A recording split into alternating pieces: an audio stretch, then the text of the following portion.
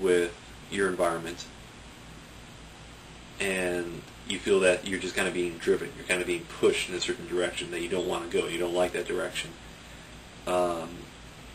Roads are times, or are references to time. And it's a dirt road, it's surrounded by dead and burnt trees. You're going along a road, and you're not going into prosperity, you're going into desolation.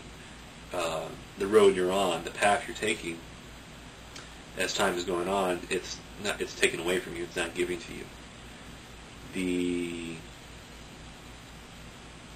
There's a camp, what kind of camp? What kind of, is it a labor camp? Is it a Boy Scout camp? Is it a military camp? Is it, kind of like, is it a work camp? Is it something like, out of the Hills Have Eyes 2? What sort of people are in the camp, and what sort of people occupy the camp, do you know? That's my initial reaction to it all. If you can send me another email, I can answer some of the questions and help fill in some of the blanks. But I think, just off my gut initial reaction, you need to get off the drugs. You need to get off the drugs. You need to re-examine your life and examine who's in control of your life, because drugs are a substance, but they're a mind-altering, mind-controlling substance.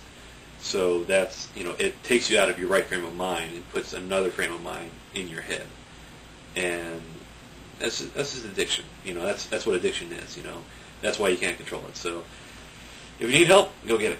You talk to your parents. And that's another thing. Talk to your parents, because it seems that there's a disconnect. There's no connection between you and the parents, which could be maybe there's a reason why. Maybe you don't like your parents. Maybe your parents are a bad influence. Like they're zombies. Maybe they got you into the drugs.